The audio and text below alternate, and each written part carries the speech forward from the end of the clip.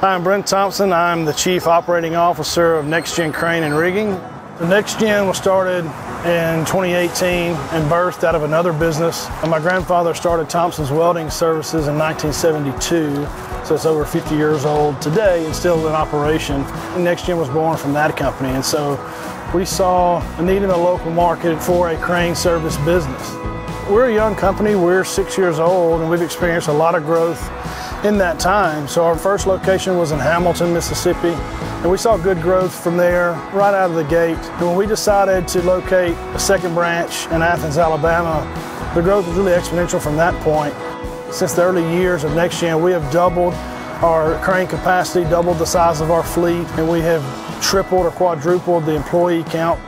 Brand awareness over the last few years has really grown. We believe that in the communities we're in, we are known and we are called upon to do a lot of the projects. We service the small guys and the local customers. We'll set air units and do small single-day picks anytime and all the time. And we're also maintaining a fleet and a workforce that can execute on the big long-term projects like these.